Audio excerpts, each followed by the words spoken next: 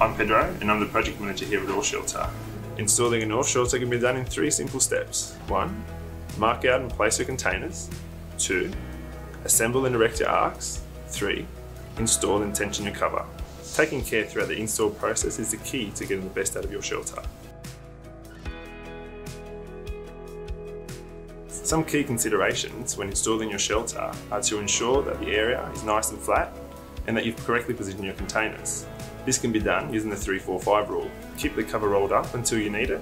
When installing your containers, ensure to keep them level. This will make your end wall come out nice and straight. Note, a tilt to the outside edge of your containers will ensure that water sheds away. Some large shelters, the midpoint anchoring point is crucial. Take care when positioning screws and bolts. Use duct tape to cover joints, screws and sharp edges. If you're installing an Allshelter, we supply frame guard.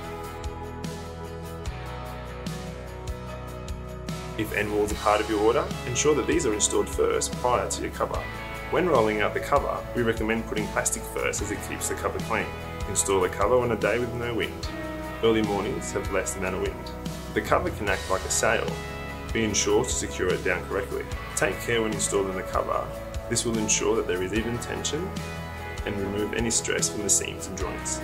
Ensure you place the tension front to back before side to side. All these recommendations should be covered by your install instructions.